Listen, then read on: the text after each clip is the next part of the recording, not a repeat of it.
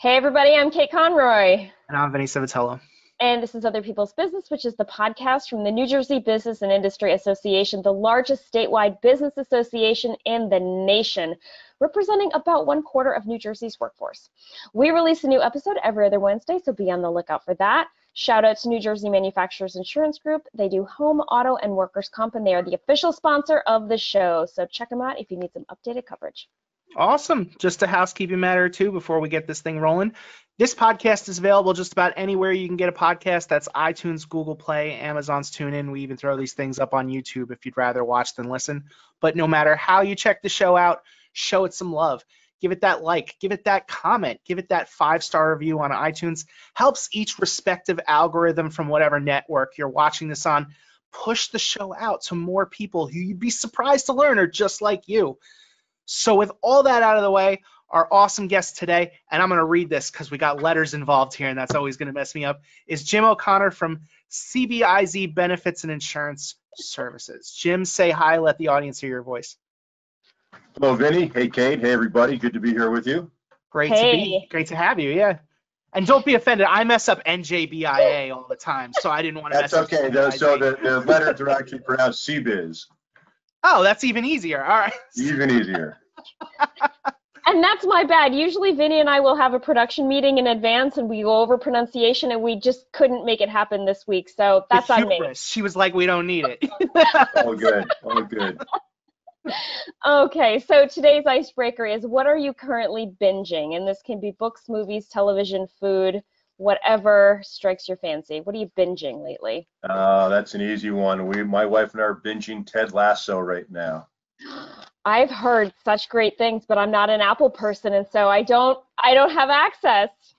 It is wonderful. He's a low-level American college football coach that gets hired by a premier soccer league team to become a soccer coach in England, and all of the trials and tribulations with that are what the show is about. But he is just a feel-good, positive guy. So in these kind of times that we're going through with the news and pandemics and so on and so forth, it actually is a feel-good program that's not over-the-top corny, but everybody I talk to of any age group loves it. And so they ran a piece on it on 60 Minutes, and so that's how my wife and I got introduced to it, and that's what we're binging right now. That is so awesome. I'm very jealous.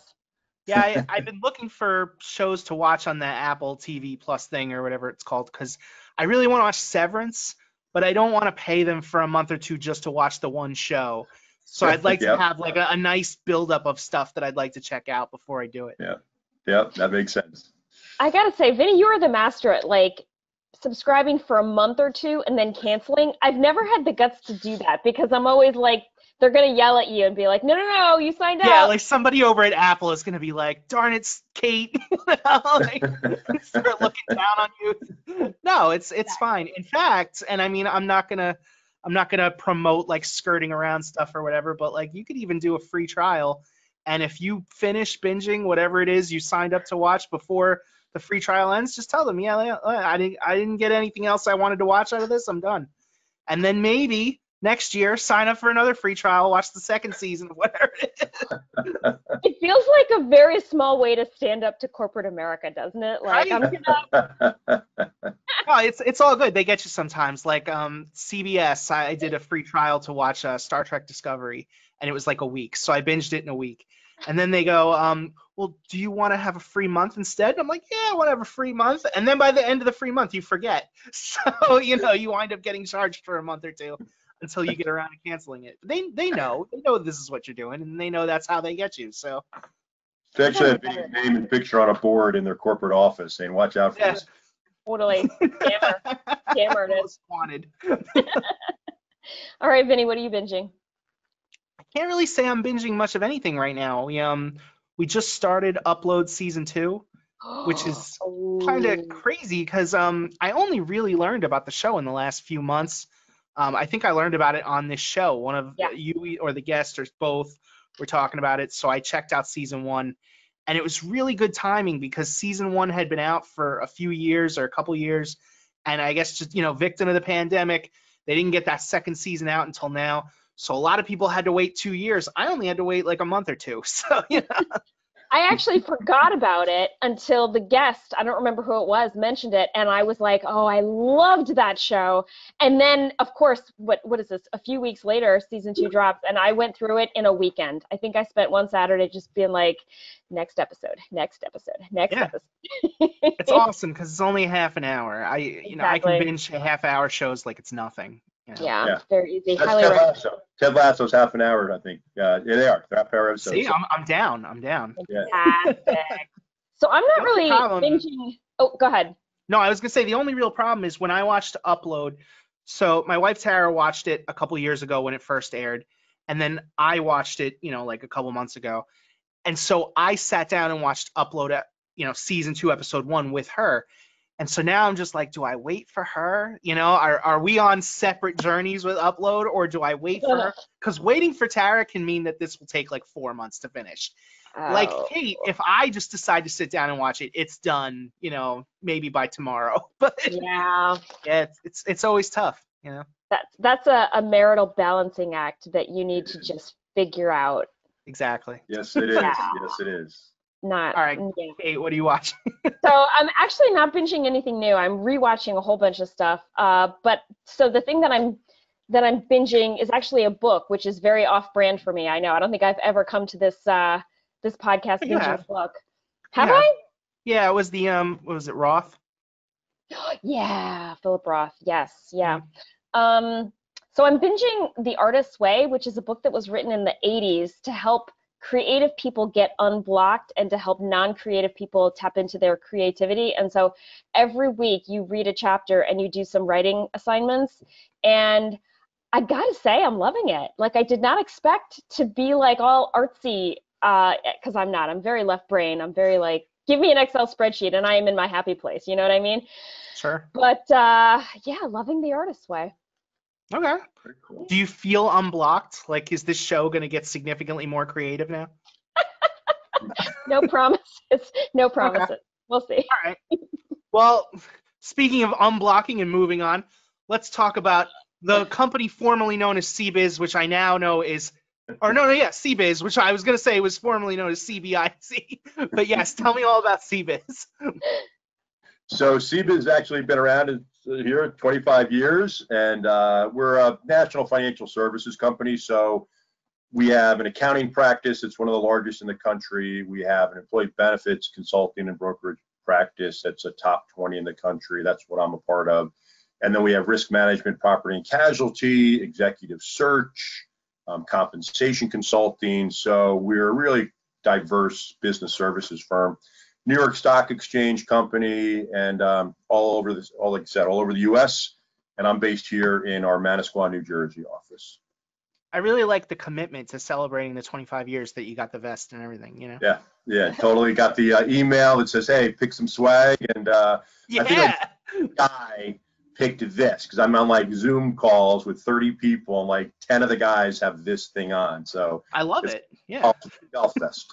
Yeah. I like it, and it looks like you're wearing a little green under your golf vest. That is in turn. I'm an O'Connor, so I carry High Holy Day of yesterday carries forward to today. Same. Also being by the time you hear this show, it's going to be April or something. But just for the sake of everybody listening, we are recording this the day after St. Patrick's Day. That's right. Yep, I'm wearing green still as well. And Vinny, your green background is almost as good as our green clothing. I'm St. Patrick's Day celebratory all year round. Okay. There you go. It's true.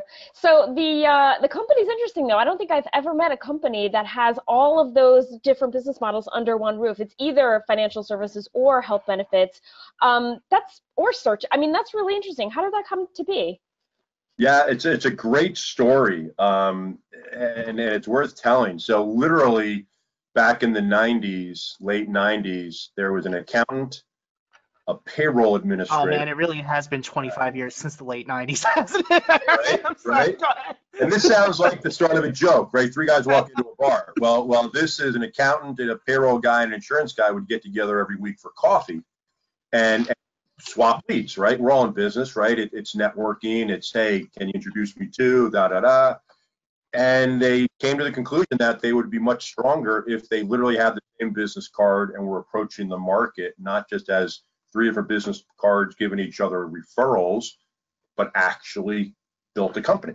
So that's what they did. They started the company, and then that was in, I think, 97, 98, and then they built it up from there and made acquisitions. And so we're now a 1.2, $1.3 billion New York Stock Exchange company with over 5,000 employees and very diverse businesses. And so literally it was 3 guys in a coffee shop in Cleveland, Ohio that started this company. So I love the story of the background. That's amazing. So I guess I've always assumed and thought, because I've known you for so long now, that it's a New Jersey company, but you're national and you started in Ohio. Yeah, we did. So I've always been in New Jersey, 35 years, or more than 35 years in New Jersey business, grew up here. And so I've been in the insurance business since 87 and been part of a few exits of different firms, sold our first firm to Summit Bank, New Jersey, that became Fleet, that became Bank of America. Yep. And then I started my own firm with 2 partners, Lou Amato and Bill Egan, and Egan, Amato, and O'Connor was the name of our firm. And then we brought on a 4th partner, Terry Brown, and we sold that to CBIZ in 09. We've been at CBIZ ever since, and I've had various roles in leadership here at CBIZ during this tenure. So it's been a good run. That's fantastic. And you're a benefits guy. I'm a benefits guy, right? So think anything from small, mid-size, pseudo large. I don't do the IBM size companies of the world, but anywhere from a small business to a few thousand employees would be my market space. And the last 2 years, I've been very, very focused in niches in industries that have a high percentage of low to moderate income employees, restaurants and transportation, et cetera, because they've been pretty underserved by the traditional health insurance industry. So I've gotten involved with some specialty programs that are bringing some much needed cost-effective benefits, health benefits to that niche. And so it's been pretty effective. That's fantastic. I feel like benefits is such it has been in New Jersey, such a tough place to be because of just the way that the market is. There have been double-digit price increases for as long as I can remember. It's like the second biggest line item in any business's budget. So it's awesome that you get to work with them and to help them save money and figure out what the best product is for them. Yeah, it is. It is. Sometimes I say that my job is about managing a negative, right? Because you've got costs going up. How do we contain that? And often the solutions are not very tenable, right? You can raise deductibles, you can cut benefits, that hurts the employees and their families. And yet, particularly now, but always health benefits and all the benefits are about attracting and retaining talent, right, for an employer.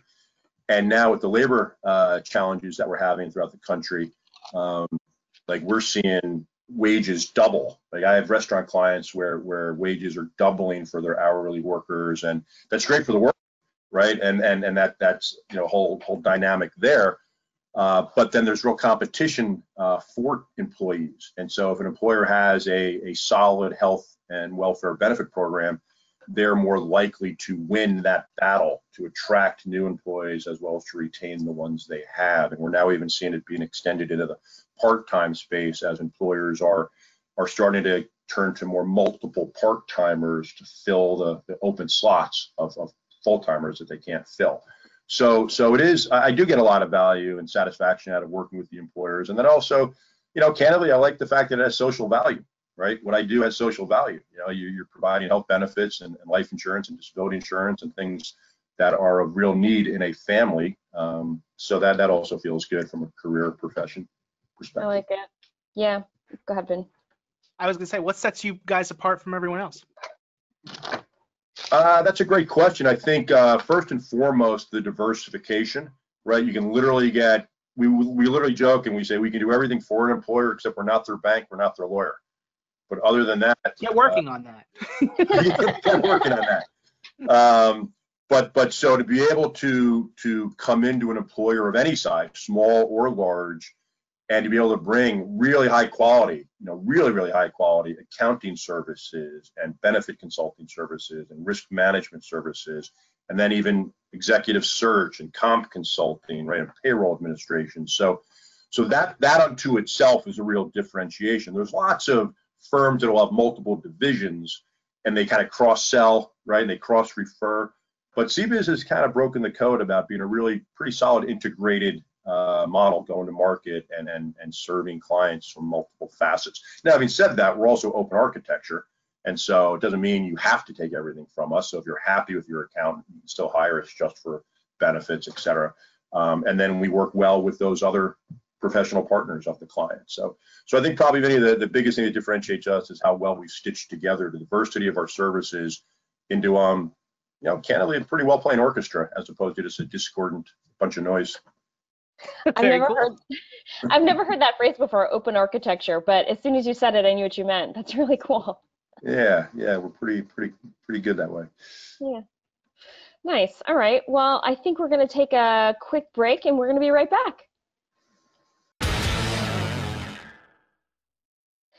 And welcome back. And we're now going to ask a second get to know you question. And today that question is, it's a little out there. If you could live in any TV show, what would it be? Wow. Right? Any TV show, what would it be? The funny thing about that question is, all right, so you asked me if I could live in any TV show, what would it be? And the first thing that popped in my mind is, how do I want to die? Because the various shows I watch, that's what it would be. Like, it's either I'm getting pulled into the upside down by some monster on Stranger Things, I'm getting thrown into a banyan tree by a column of sentient black smoke on Lost, I'm getting sent down to some alien planet as a red shirt on Star Trek. Like, no matter what, I'm going to die. So I don't know. That's actually kind of the first thing I thought as well. My gut reaction was Gilmore Girls. And then I was like, don't be embarrassing. You're going to embarrass yourself if you say that in public. But then I started to think about the alternatives. Like, The Good Place is one of my all-time favorite shows. But then you're in hell. But yeah, then you're in hell. I don't know. The Office, that would be Spoiler, sorry. Right, exactly. Spoiler. I don't know. Gilmore Girls, the food was great, the music was great, the clothes were great, and the people I could live with. So But then, like, that's like real life. Like the Gilmore Girls, you're just living in some small town, like you could do that now. You don't have to break the barrier of, the Last Action Hero and go into television in order to live in Gilmore Girls. Like, yeah, that's fair. I don't know. It's not a great answer, but it's the answer I keep coming back to. Tim, what do you think? You know what? I think you might not remember this show, but The Wonder Years. Wow, 1970s. I'd perpetually be 12, and I would have a crush on Winnie Cooper. So that would be my perpetual TV show that I would want to live in. That's fair. That's good. That's a good answer. I like it's like, you're 12, life is great. Yeah. You've got a pretty girl, but you don't know what these feelings mean. It's all Yeah, you get to play with your friends, ride your bike all summer. Just that's a great answer. All right, so if I get to be a star, then I'd want to be in the Arrowverse, because then I could have a superpower or something, Oh. But if I have to be just like a random background character, then I'm gonna go with Lost, because if I'm gonna die, at least I could be on the island, have some cool missions, like unlock some cool like Dharma related mysteries, it'd be a good time. Now what you got to do is watch the parody of Lost called Wrecked. Have you heard of Wrecked? No, but I'm going to start as soon as we get off this show. It's got 3 seasons on USA Network, and it was, so how Lost, everybody that survived were the big and the beautiful and the strong and the intelligent. Yeah. Well, Wrecked is everybody else survived. And so people that are like, not the smartest, and it's completely a parody of Lost, and it's really funny. And so, Vinny, as I'm listening to you and your humor, I think that you would enjoy Wrecked, and that you might be one of those characters. Not saying you're not the big and the beautiful and the smart ones, but that's all good. Wrecked is. No, I don't get to join the A team or whatever. Like I can't run, long periods for a long time. I can't, I don't know how to work a gun, so I can't do that. Like, you have to think about these survival skills if you're going to be in a desert island. I would definitely be the guy in the background, just kind of nodding my head while the main characters are talking. So that's Wrecked, but none of those main characters are there to lead. So you have to come out of the background, you and the other 50 people that want to stay in the background and actually survive. So it's a fun show. I am down. That sounds amazing. I'm so down for that. My son's college roommate created it right out of college in 19. Oh wow. Yeah, so it was cool. Amazing. And it's on USA and everything? Yeah. Wow. Wrecked. Wrecked. How long ago was this? Because Lost was a while ago. Lost was 2006 Yeah, or so. Yeah. I'm going to tell you 2013 or 14. So they were college graduates in 2012. So I'm going to say 13, 14, 15, 16 in those timeframes, those years. Cool. Yeah. I can't wait. Yeah. Go. Down. Neat. All right. Jim, before in the first part of the show, you did mention organizations with high percentages of low to moderate income employees. Can you tell me a little more about what you can do for those types of businesses? Yeah, we've gotten involved with this program called the Health Benefit Alliance, and the Health Benefit Alliance has been around for a number of years, but hasn't really been present in New Jersey or the Mid-Atlantic Northeast region until very recently, where we, CBIZ, my team, became this national distributor for their program. So we're bringing it to the local markets around the country. And the Health Benefit Alliance, literally their whole focus for health insurance is on industries, as we just mentioned, that have a fairly high percentage of low to moderate income workers. So people making 10, 12, 15, 18, $20 an hour on the hourly side, or less than 50, 40, $30,000 and down on the salaried side. So what has often happened is that we all know that high deductible plans have become pretty mainstay of health insurance today, right? Everybody has pretty high deductibles. Well, a lot of folks are challenged by having a $2,000, $3,000, $4,000 deductible. But also when you think about somebody making 15, 18, 20 bucks an hour, I think a U.S. either Chamber of Commerce study or one of the studies said that 76% of Americans have less than $1,000 in their savings account. Like it's some unbelievable number.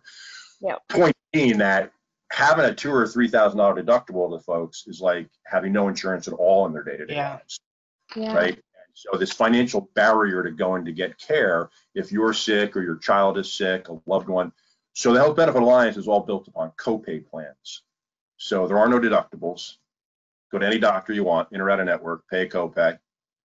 And so now think about how transformative that can be for anybody, but for someone making 15, 20 bucks an hour. Right now, instead of staring at a big deductible, they can actually take their child to the doctor and see if that sore throat and fever is strep or not, and then actually get the amoxicillin, for a copay at the pharmacy. So that's, again, I talk about having social value. So being able to bring access to folks that are either uninsured or functionally underinsured is really been a key thing. So we're probably adding about 50 to 60 employers per month into the Health Benefit Alliance, anywhere from 2 employees on up to 2,000, but a lot of small business, a lot of that under 100 employee space. And so the other part of that, Vinny, is in these types of industries, think restaurants, construction, trucking, home health aides, golf courses, amusement parks here as we get into the spring and summer.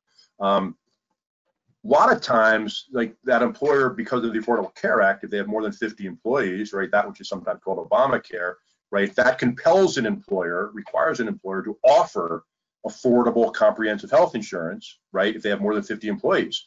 What ends up happening is they get a high deductible plan. It's the least expensive thing that they can get, and yet it's still expensive for the employee, so they end up not joining it. So you might have 100 employees and maybe only 10 are on the plan, right?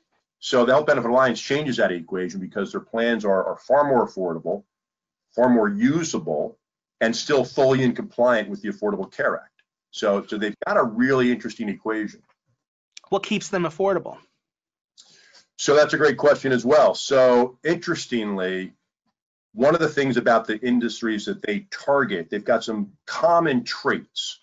So the average age of the group tends to be younger, right? In these restaurants and in these, construction firms, they tend to be younger. So a younger traffic is going to be healthier, less claims. They tend to be more single versus married or with families. So again, young single people are going to be in a very attractive demographic from a health insurance loss ratio perspective, where they talk about paid premiums versus paid claims. And then lastly, they're high turnover. Now, in the traditional health insurance carriers, they don't like the high turnover businesses because it's administratively, burdensome. But HBA, Health Benefit Alliance, loves it because high turnover is actually one of the best friends to a medical loss ratio. people, these I are was going to jobs. say you're probably replacing younger employees with even younger employees with even younger employees. Yeah, as they grow. And they're not up. staying around long enough to age up, Yeah. to a higher risk category. So high turnover, young demographic, single, has really made for a very stable financial environment from a health insurance perspective. So that's really the primary driver of how the plan has been functioning well. Now, having said that, the plans go from fairly stripped down, like there's one plan that does not have maternity coverage, right? All the way up to platinum level plans where I would put my family in, or your families, the owners and the executives will go there. But not every employee needs the Mercedes 500. Some are very happy with a fully loaded Honda Accord, right? And so let's give a full menu. And the employees can pick that. It's not just your saying. The employer picks one for every. Oh, okay, that's cool. Here's your Honda Civic. Here's your Honda Accord. Here's your BMW 3 Series. Here's your Mercedes 500, and let them choose. I mean, use the one, for example, that doesn't cover maternity. Again, fully ACA compliant. But I'm 58 years old. My wife and I are never having another kid. I'd be happy to have a plan with no maternity. Physically impossible. You're probably going to want to edit that. Physically impossible. So right, like I'd love to have a plan where I'm paying less out of my paycheck that doesn't have maternity coverage. Yeah. So young single man or woman that's not even on their radar, right? So you kind of give people choices to fit the plan, and then to buy supplemental coverages that might want to fill some gaps they want. So you make it simple, standardized, but choice-based. Very cool. Genius. Yeah, the guys that did it are genius. Yeah, they are actually.